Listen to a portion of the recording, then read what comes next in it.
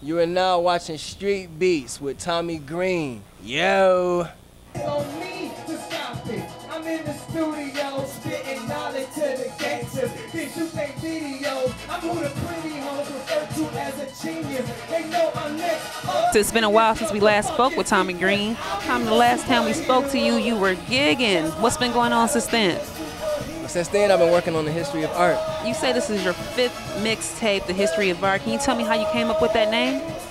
I came up with the name because I've been rapping since I was 12 years old. I released my first mixtape when I was 15, and it wasn't until I started making movies that people discovered, you know, any talent of mine on an international scale. So these people, they don't really know that I do music. So I had to just let my fans and, you know, everybody know that I've been doing it. I made a mixtape, some old tracks, some new tracks, and I called it The History of Art, the history of my art.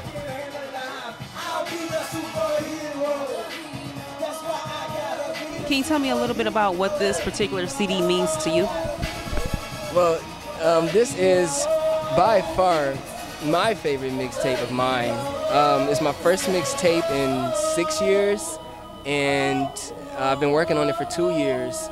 So it's just a mixtape, but the next one is the one where I'm really gonna go official with it, hitting the radios. This is just an underground project for me, but I'm in love with it though. But you guys heard it here first. This is the man, the myth, the mystery, Mr. Tommie Green. Stay tuned to Street Beats. We love you. Thanks for tuning in. We'll check you out next time.